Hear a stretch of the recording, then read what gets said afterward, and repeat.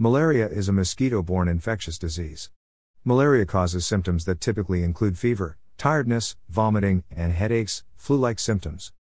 Classic clinical picture is paroxysm, a cyclical occurrence of sudden coldness followed by shivering and then fever and sweating, occurring every 2 days, or every 3 days, or every 36 hours. Other symptoms include joint pain, vomiting, hemolytic anemia, jaundice, hemoglobin in the urine, retinal damage, and convulsions. The incubation period is 10 to 15 days. Malaria needs treatment. If left untreated, it can cause death. Sometimes recurrent or reinfection occurs after months. Malaria is one-celled parasite, called Malaria plasmodium.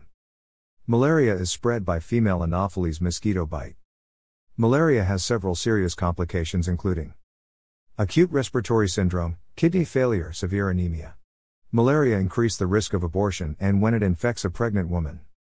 Diagnosis, symptoms, endemic areas, travel history, enlarged spleen, fever, low number of platelets in the blood, and higher than normal levels of bilirubin in the blood combined with a normal level of white blood cells.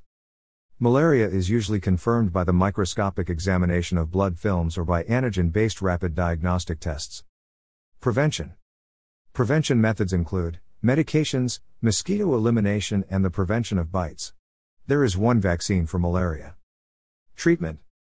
Artemisinin in combination with other antimalarials, mefloquine, nafequine, chloroquine, imidaquine. When malaria is treated properly, complete recovery occurs almost in 100% of cases. Sometimes severe malaria can progress extremely rapidly and cause death within hours or days. In the most severe cases of the disease, fatality rates can reach 20%, even with intensive care and treatment. From Europe, North America, and many post-Soviet countries, malaria is eradicated. Malaria is still a problem in India, South America, Africa, and many South Asian countries.